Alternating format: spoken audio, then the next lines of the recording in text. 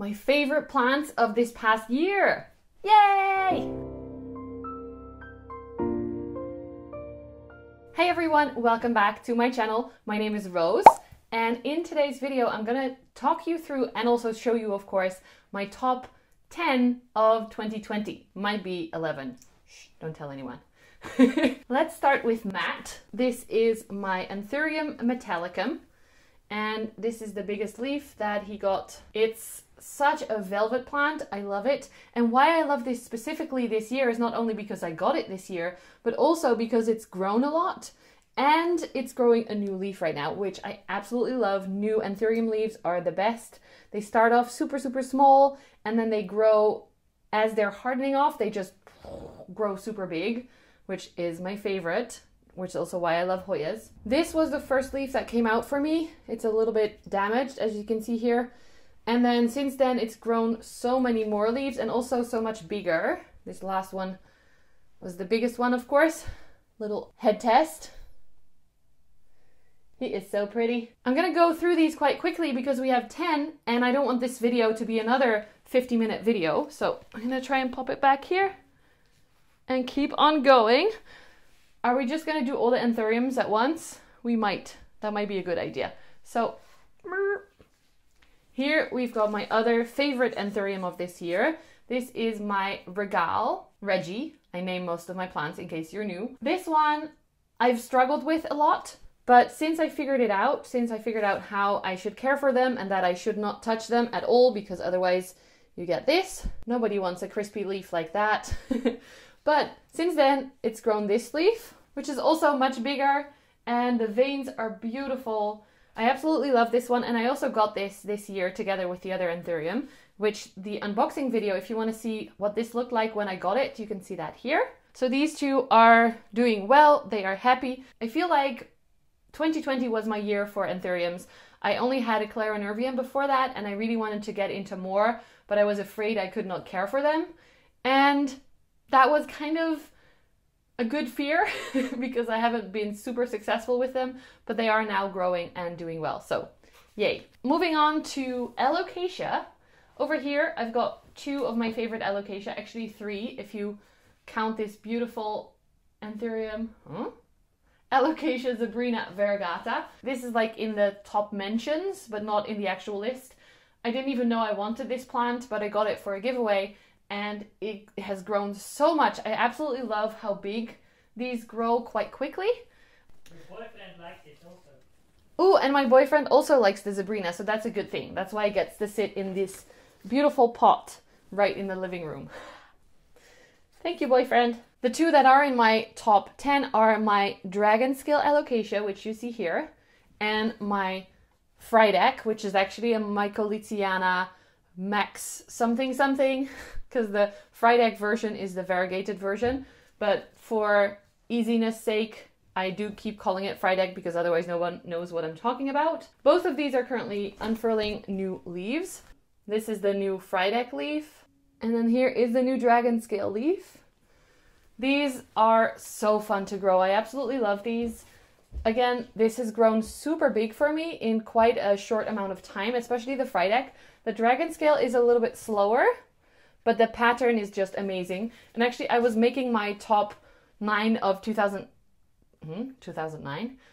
I was making my top 9 on Instagram, and 5 out of the 9 posts included the dragon scale. So it looks like people on Instagram really like this plant. My boyfriend needs my help for a minute. 5 minutes later. Okay, next, let's look at some Hoya. I have 3 Hoya in this top 10. So these are not in order, by the way, and I should keep count. 1, 2, 3, 4. So this is number 5. There might be more than 10 in this top 10. This is my Hoya obovata, Ollie. I put him in because I got him this year and he has grown so much. I even took some cuttings and I propagated them back into the pot to make it a little bit more full. And just generally, I love the shape of these amazing leaves. And also it gets a pink splash, which is kind of hard to see sometimes, but the top leaves that are close to the grow light get a pink splash, which I absolutely love. It is a little bit more slow right now. I feel like it's going in growth spurts. So at one point it just grows super, super fast, and then it takes a break and doesn't grow at all for a few weeks or even months. And then again, once it starts growing, it just goes super fast. So it's a bit weird, but I absolutely love Ollie. He is one of my favorites for sure. The next Hoya on the list is Sandra. Here she is. This is my Hoya fungi with beautiful, amazing, veiny, soft leaves. I recently showed you all of these in my Hoya video. If you haven't seen that yet, check it out here. All of my Hoyas are in there. I wanted to include this in my top 10 as well because it is so awesome. I got this with one leaf in June. So in half a year, it's grown all of these leaves and this huge tendril that's going around and up again. Just absolutely amazing and one of my favorites. I hope this continues growing very well for me. The last Hoya on this list is my Hoya meredithy. This is such a big leaf. I absolutely love it. And I had no idea that it was going to be this big. If we do a little face test, you can see just how big that is. And I had no idea if this was alive or not until a new leaf started to grow, and that is super exciting for me. I hope that this continues growing and actually starts to vine and grow up, because so far we've got one leaf that is looking a little bit like a taco because I think it got a little bit too much light.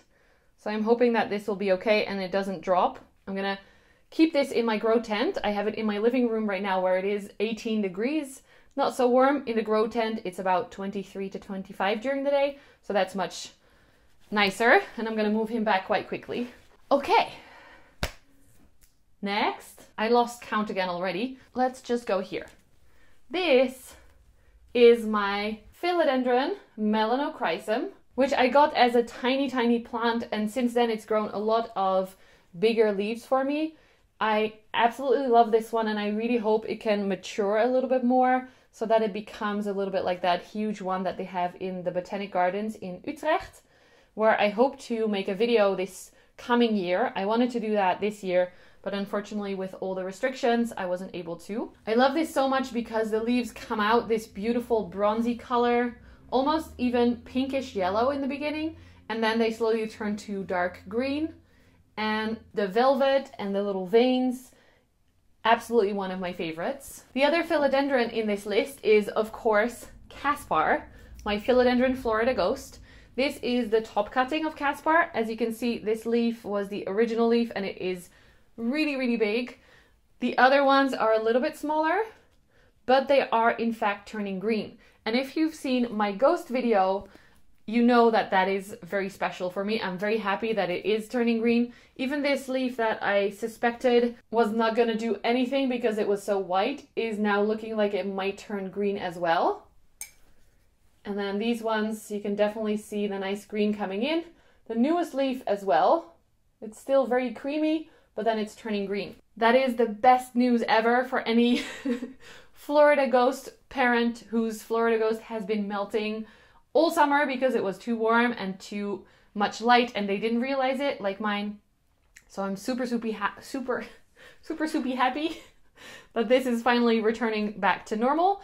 And out of this whole adventure, I did get a lot of propagation. So I have a lot of mini ghosts growing in my tent right now, which I'm super excited about for spring to see how they grow. Maybe pot a few together to create a more full pot. In the end, it was a good thing. The last plant in this official top 10, there is going to be a bonus one, is my Monstera variegata, Ferry, who is too big to even put in the whole frame. I got this, I think, in 2019, but it has grown so much for me this year. And it just looks so beautiful with the variegation. It's got big splashes of white, which I love. And the leaves are becoming much more mature. Absolutely love this plant. And it definitely needs to be in my top 10. Hi, Maggie. You want to come say hi? Maggie is a little bit shy. No, come back. Maggie. Okay, she's too shy. The one plant that I did want to mention in this video, because not so much it's one that I think is super beautiful, but it is one that is quite special to own as a normal person plant grower, and that is my Monstera obliqua.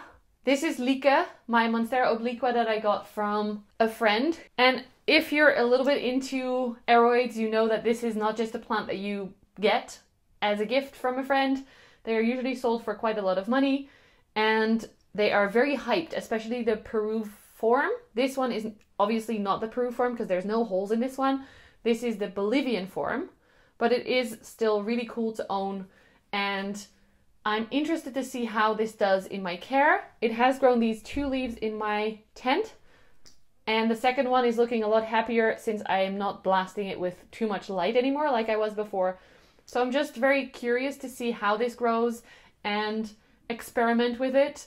And I'm super grateful to my friend for gifting it to me in that video. If you haven't seen it yet, I receive it in this video. It's the Haworthia video. Rogier is the manager of the Botanic Gardens in Leiden, and he gave this to me. So thank you so much, Rogier.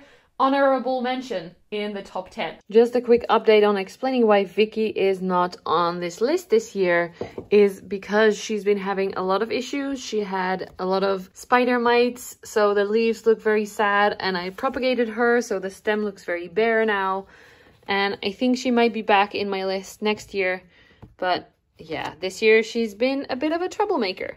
And that's it for my top 10 for 2020. I would love to hear what is your top 10 of this past year, or just your top 1 or 2 is fine too if you don't want to type it all out.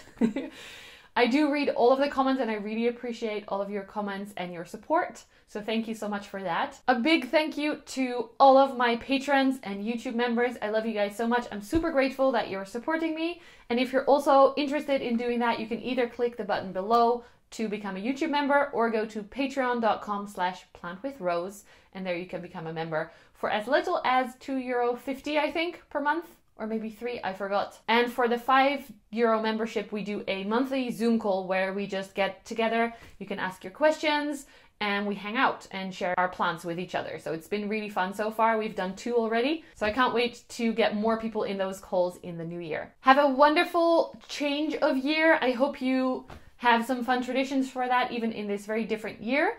If you want to try out one of my traditions, I love to make vision boards every year. You can check out the video of how to do that here.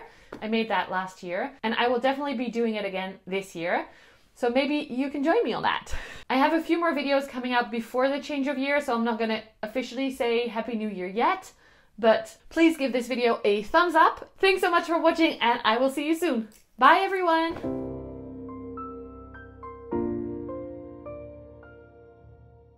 1, 2, 3, 4, 5, 6, 7, 8, 9, 10.